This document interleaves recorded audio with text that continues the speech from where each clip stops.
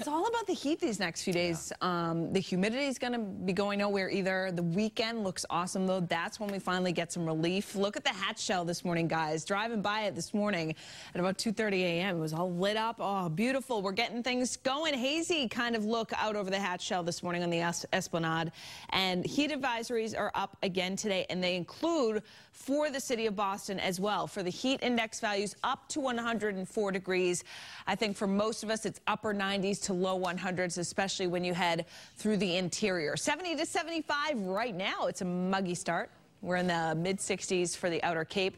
Look at Chatham, the temperature's 64, as well as the dew point. When those temperatures and dew points get close together, you get fog that develops, and we have a dense fog advisory up for the South Shore, South Coast, Cape and Islands until 9 a.m. this morning. So thick fog you'll encounter in spots, and that's one thing to be aware of as you step out the door this morning. Satellite and radar pretty quiet. A few sprinkles here across north of Manchester, across central New Hampshire right now. There's a kind of weakening front that's going to be sliding overhead today, and that front will be the trigger for a couple hit-or-miss thunderstorms this afternoon. High temperatures, 90 in Boston, 89 in Plymouth, 80s on the Cape, 70s on Nantucket, and most of us will be 90 to 95 here from the coastline north and west of Boston with those heat index values around 100. Threat for thunderstorms today, generally after 2 p.m. So you're going to start to see some of those building clouds. And again, they're hit or miss, so not every community is going to see them. The primary risk today, though, is for torrential downpours because these storms are going to be slow movers. Notice they kind of move actually from east to west through the late afternoon and evening. So by 7 p.m. there will likely still be a few storms around. These should dwindle after about 9 p.m. So I know there are some fireworks celebrations tonight.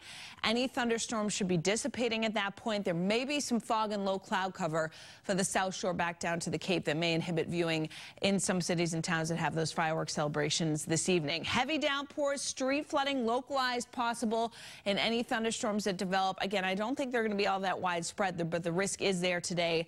Lightning, obviously, in any storms that develop, damaging wind gusts, a lower risk would be isolated as well. Warm and muggy with that coastal fog developing tonight. Overnight lows in the mid-70s tomorrow for the 4th. Mid to upper 80s at the coast, 90 to 95 inland again. So there will be a little bit of relief at the beaches tomorrow. I know they're going to be packed. Threat for thunderstorms tomorrow, lower than today. Isolated risk mainly inland. I'd say outside of 128 where that little sea breeze boundary develops. So keep an eye on the sky tomorrow. Fireworks celebrations, I've stopped the map at 11 p.m. look good to go. Except for Cape Cod where there may be some low cloud cover and fog, again, inhibiting visibility just a bit. So if you're headed down to the Esplanade, 10:30 p.m. tomorrow night, few clouds, warm and muggy at that point. We should be cooling off a bit. It's still going to be quite sticky. Upper 70s, what the temperature will be. It'll feel like the low 80s by the time those fireworks kick off. Thursday, another extremely hot day. Low 90s in Boston, mid to upper 90s. So the heat is going nowhere, really right on through Thursday. Friday, there'll be a little bit of a change. Upper 80s to low 90s.